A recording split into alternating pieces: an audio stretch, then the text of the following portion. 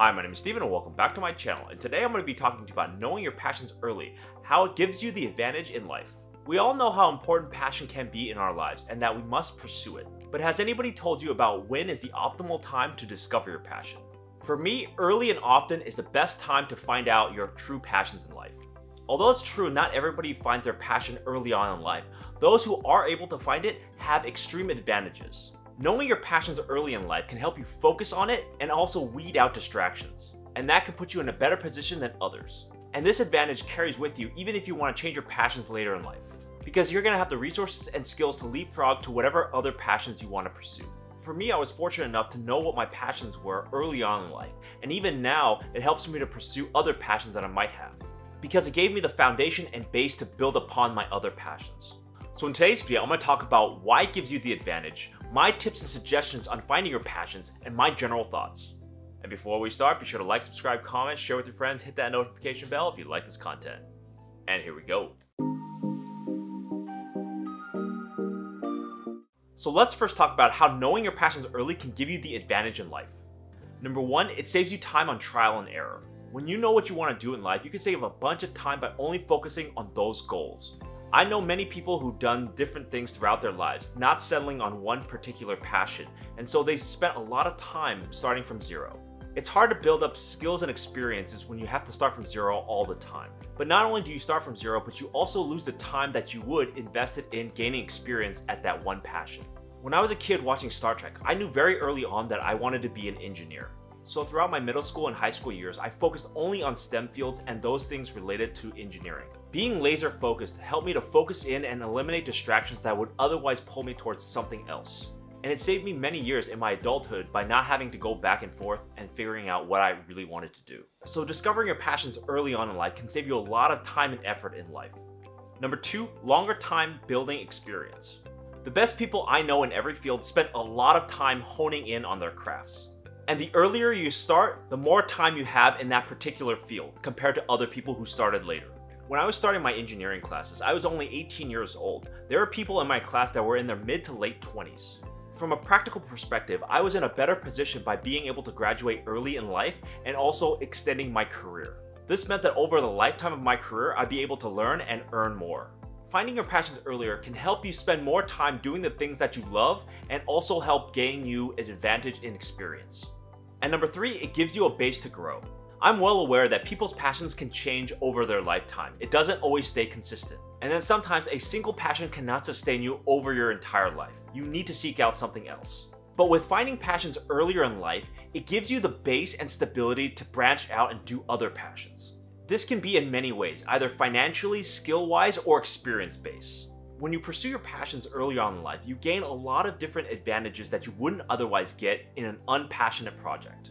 So say for example, you found your passion in coding at the age of 16, and you had a career all the way up until the age of 40. Once you got to that age, you might have done a life assessment and realized that coding was no longer fun or passionate for you. Well, in this case, whatever passion you decide to pursue after coding will be much more advantaged than someone starting out from brand new. Because from the 40-year-old's perspective, you have an excellent financial base to jumpstart to your other passions. Jumping to another passion, you're advantaged in two ways, both financially and from a work ethic perspective.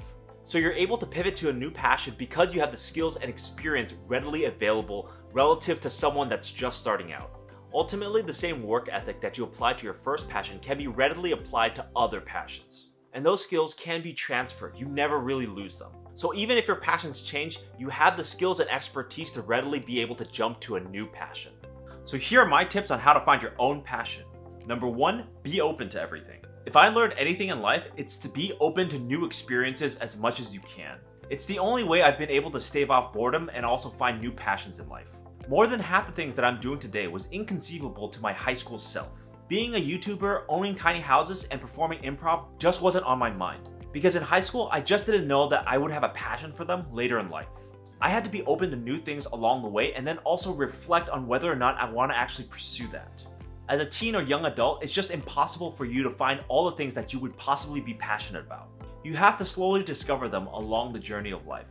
And sometimes it might take you a really long time to discover your true passion, but you have to stay patient and also be open to new experiences. So always keep an eye out and open to new possibilities because it might be your unfound passion. Number 2, know thyself. It's so much easier to know and find your passion if you know who you are and what you stand for. As someone who didn't know who they were until my mid-20s, I was behind the curve when it came to finding my passions. And it took me a while once I understood myself to actually go out and find those passions. So knowing who you are and what kind of things you like really gives you the advantage when it comes to finding out what your passions are in life. So for example, if you know you're introverted or extroverted, you'll be able to tailor your passions towards your personality traits. Or for another example, say you love the outdoors and can't stand being indoors, then all of your passions would have to be directed outdoors. Because the key of this is to really understand yourself as much as you can before you start finding your passions, because it could save you a lot of time in the long run. Check out my previous video on knowing yourself, how to find out who you really are if you want to know more about finding your true self. So find out what kind of person you are and match your passions to that personality. And number 3, make room for it. If you do find your passions, what do you do with that information? Do you take action right away or do you sit on it? In our busy lives, we have to dedicate some time to pursuing our passions or finding out our passions. We just have to give it priority or else we'll never be able to allocate time to it. This is a constant struggle in our busy lives, but I believe it's well worth it.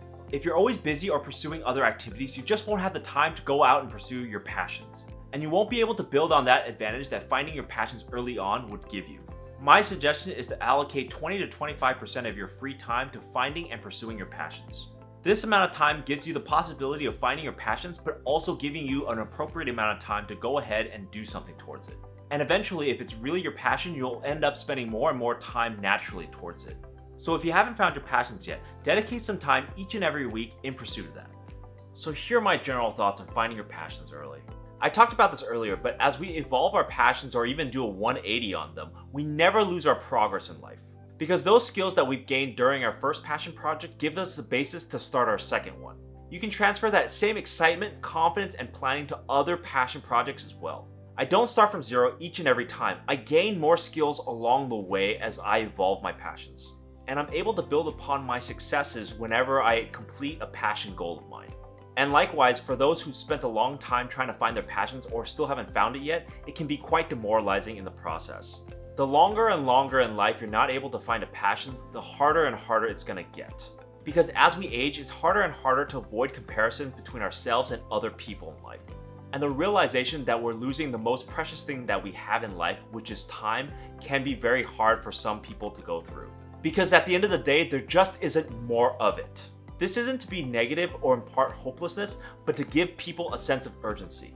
Because we only have so much time in life, and I would rather do things in pursuit of my passions. And I would like everybody to be able to pursue their passions at least once in their life. So those are my thoughts and suggestions on how to find your passions early on in life. Finding your passions early on in life sets you up in a unique position to be able to accomplish your goals early. And you're able to do that because you're focused on the task and you avoid time wasters. This can put you in a serious advantage over other people who might not be as passionate as you are about it. And the greatest advantage that knowing your passions early on in life can give you is the ability to give you more time to hone in on your skills and expertise. And these life skills can be transferred to any other passions that you want to do later in life. Because you'll be ready for it with a strong foundational base from your first passion project. Because ultimately, at the end of the day, knowing your passions early on in life can give you a sense of urgency, purpose, and make your life a little bit interesting along the way.